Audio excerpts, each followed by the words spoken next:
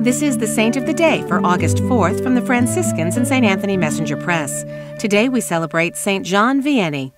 The Impossible Dream could be the theme song of today's saint, who was born in 1786, long before the song was written.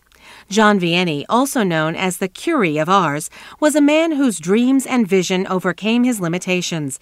From an early age, he wanted to be a priest, but his limited formal schooling did not leave him well equipped for seminary studies. His failure to comprehend lectures in Latin forced him to discontinue his studies for a time. He turned to private tutoring. After a lengthy battle with the books, John Vianney was ordained. He proved to be a demanding priest, often requiring more of himself than others. He lived an austere life, surviving on little more than potatoes during his early years in parish life. He demonstrated a concern for the poor and helped establish a home for orphaned and homeless girls. As pastor at Ars, he alienated parishioners who did not appreciate his strictness, including his efforts to close village taverns and his campaign against offensive language.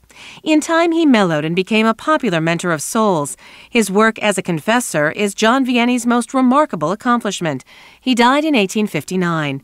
There's more about the saints along with inspiration and Catholic resources at our website, franciscanradio.org. From the Franciscans and St. Anthony Messenger Press, this is Saint of the Day.